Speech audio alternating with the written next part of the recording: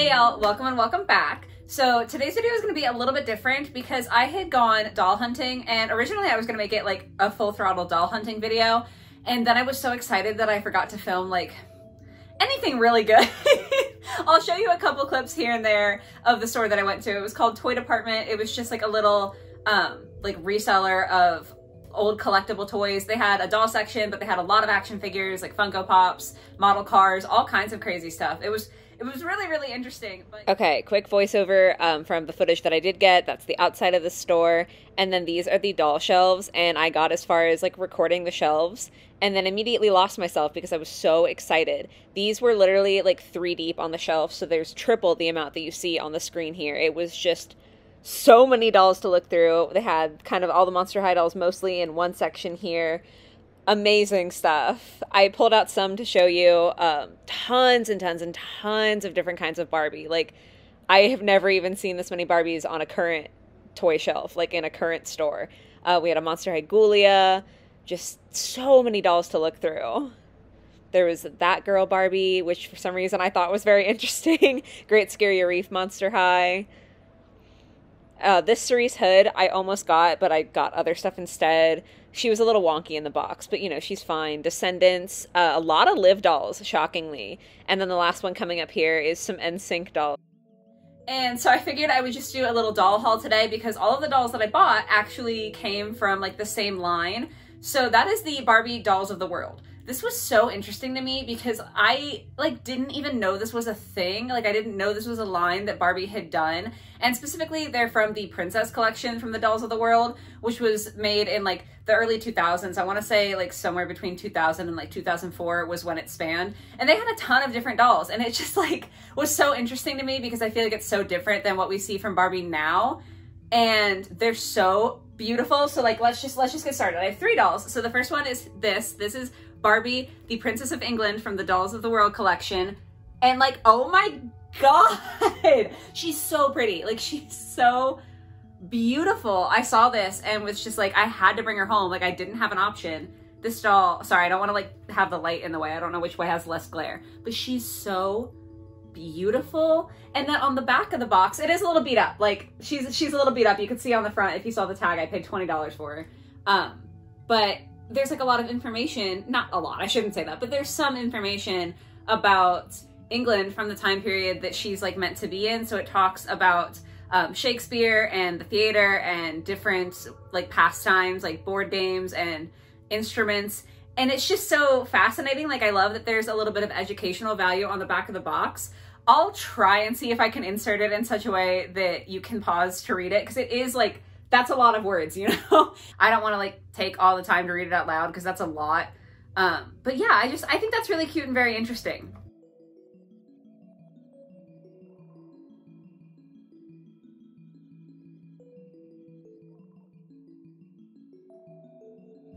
So that was Barbie, Princess of England. And then we have the Princess of the Portuguese Empire, which, again, like, just look at this fabric. I feel like this is so stunning. Like, she's just so beautiful. She was a little more expensive, $25, but, like, I was gonna buy her. I literally looked at every single doll that they had, and it was so hard to not walk away with just armfuls of dolls because there were so many cool ones. But, like, I had to limit myself to these 3, you know? Like, I'm on a budget. But, yeah, Portuguese Empire Princess. And also information on the back here.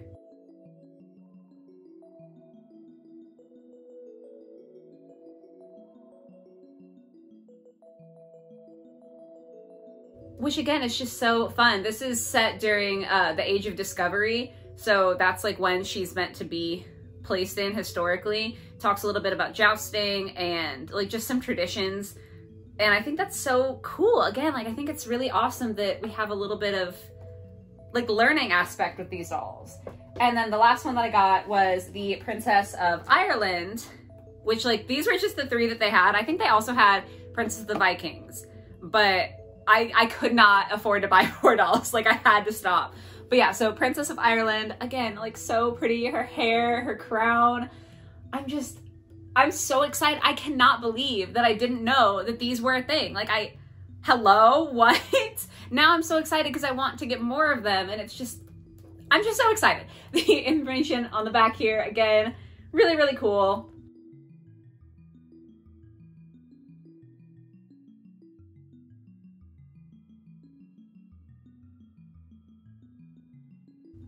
This one talks about Celtic, heritage is the wrong word, but Celtic like culture and like some of their belief systems, which is, I just think it's so fascinating. And like, this is such a cool line. So for those of you who have watched my videos before, you will know that I am pretty much strictly an out-of-box collector. And so I'm sorry, but that does mean that these dolls are going to be unboxed. I know that that might hurt some of you guys. The boxes are really not in great condition. Like, this one has a hole in the plastic, so I feel less terrible about doing it because it's not like they're pristine, you know? But that's just how I like my dolls. So I'm sorry if it kind of hurts you to see dolls that are like older be taken out of box, but I am going to do that. I am going to try to salvage like the back of the box, just because even like this one has some tears and like crinkles in it already, but I am gonna like cut that out and try to salvage it, just because I think if that's cool display wise, I would like to be able to display them with their information. But yeah, so they're gonna come out of box.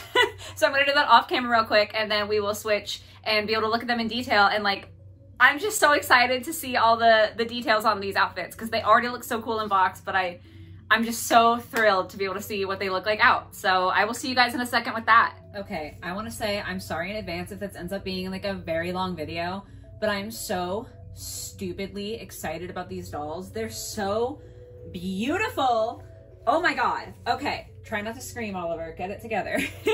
First, we're going to be looking at Princess of England. I have her off her stand so we can talk about her stand for a second, because this is like very interesting to me. We have a white base, and then it's one of those that like goes up between their legs and she just sits on it.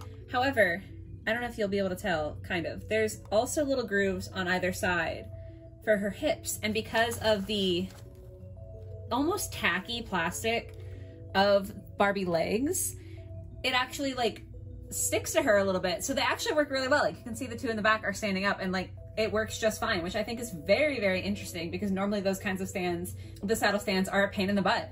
So that was kind of cool to see. But okay, Princess of England. Oh my God. Oh my God. Ah! She's so pretty. I don't know what to say. This crown, amazing. I will say, I'm sure this is just an age thing.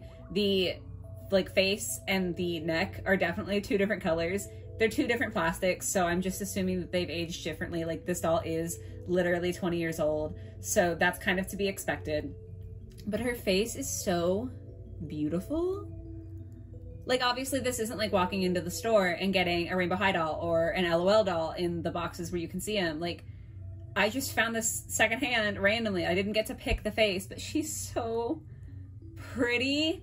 And then we've got like embroidery and like so much detail with her dress here. These sleeves, okay, to die for. Like, literally to die for. I love this. I love, like, the shape of it is so pretty. Her arms don't bend at the elbow, so she is stuck in like this bent arm position, because she's supposed to be like, ooh, you know, dainty, dainty lady, arms like kind of folded in front of her. But it is kind of funny to me because I can just like make her T-pose almost. Barbie, Princess of England, here to threaten you. But I just think it's so pretty, and the gold on the sleeve does go like all the way up. This is just so much fabric. We've got the rope here. Her skirt is like that kind of fabric, you know, like almost windbreaker fabric.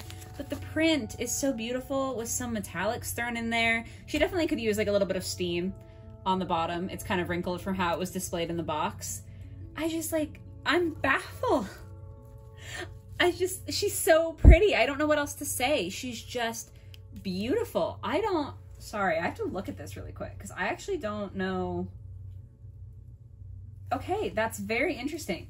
Looking at the back, I feel like she's sewn into this dress. Like, there's not really snaps or anything to get her out. So that's interesting, but like, she is a collector's edition. I'm sure you're just supposed to keep her there. And then her shoes were actually packaged not on her feet, which is fascinating, but she's got like these little pink sort of booties.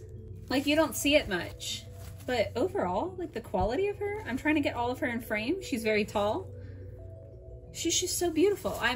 I'm like literally stunned by these dolls. They're so stupidly pretty. Also, for those of you who haven't seen any of my videos before, I have to face them away so that when I'm talking about a specific doll, it doesn't like focus on the wrong thing. So sorry, I know that's like irritating and weird.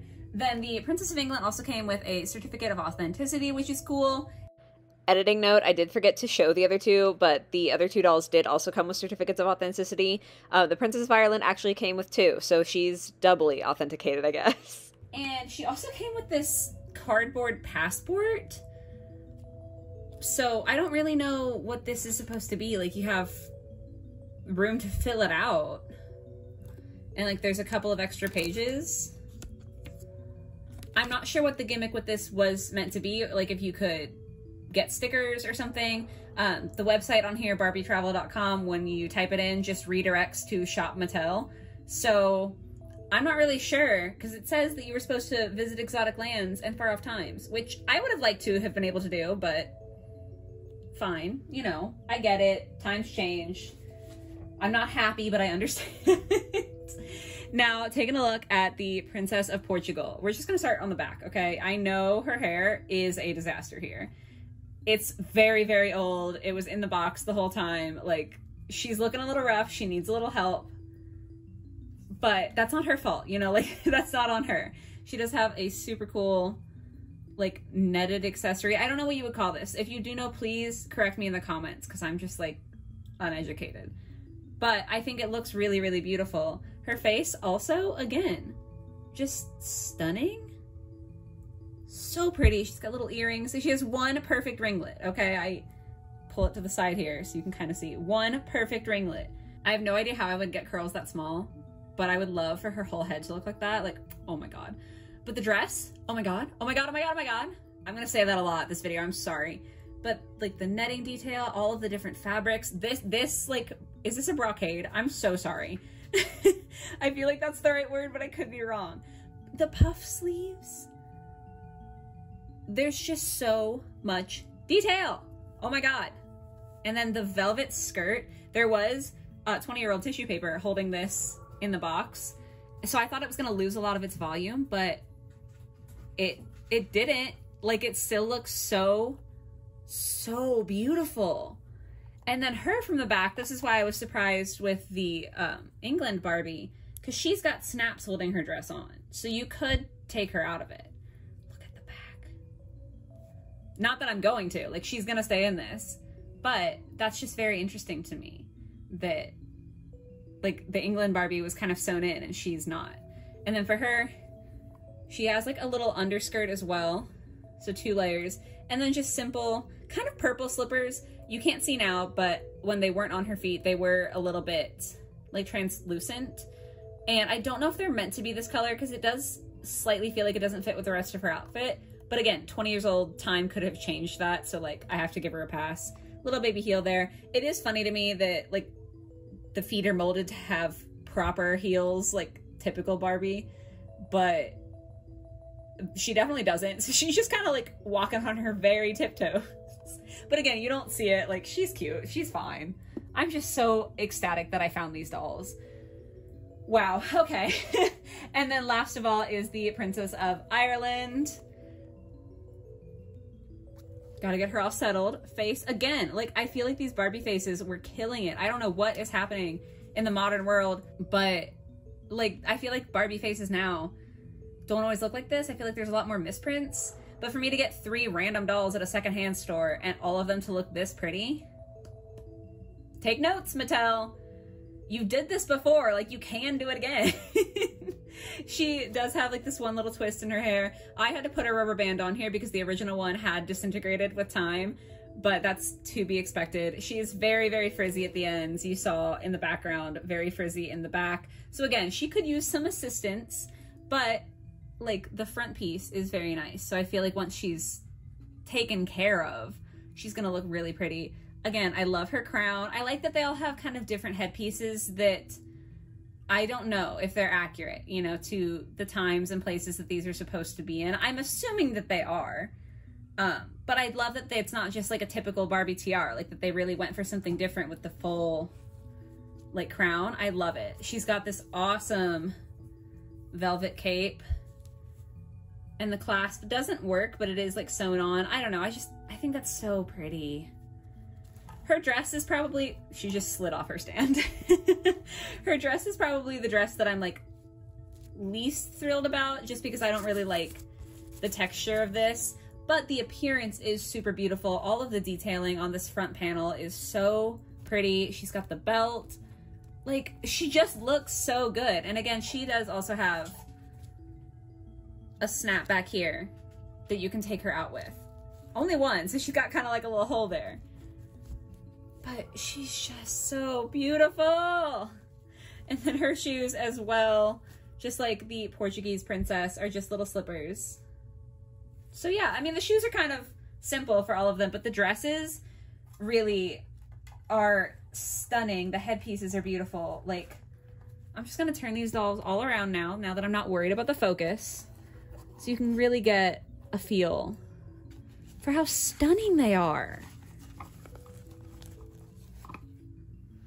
And I'm in awe. I'm genuinely in awe. I'm so excited to have found these. I absolutely want to try to get more from this line because I didn't know it existed, and they're so amazing. And I just really think that it says a lot that this is something that Barbie could produce. Like, this is something that they have done. I've ranted about this before. Like, we all know that the quality of Barbie has declined, but I just think it's kind of sad to see dolls like this. I guess bittersweet is a better word, because I'm happy to have found them, you know, like, they still exist. You can still get them secondhand, but it's sad to see that this was like a whole line that Barbie did that was beautiful and quality, and like, it's just so unique too, with the educational aspect of it, with the information about these different cultures and like trying to represent different cultures. I think that's a beautiful concept. And I did a review recently of the Barbie Extra Minis. So like, for comparison, I also like this doll. I said that in the review. I was happy to have her. I'm still happy to have her. She's in the collection and I love her. But it's so fascinating to see that this is like, to me, some of the best that Barbie has to offer right now. And like, this was her history. And we all know that Mattel is making money off of the new Barbies, even Barbies that are like way less quality than this.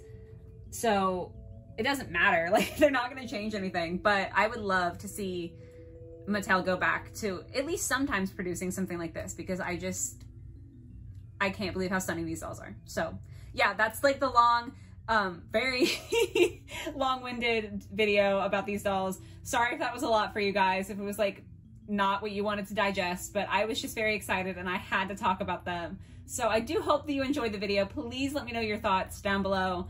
I'm dying to discuss these with you because I literally could stare at them all day. I could talk about them all day. I don't know how to describe how ecstatic I am, but yeah, so that's the video. I hope you enjoyed. I hope you have a lovely rest of your day or your night or whatever it might be, and I will catch you next week in the next one. Bye guys.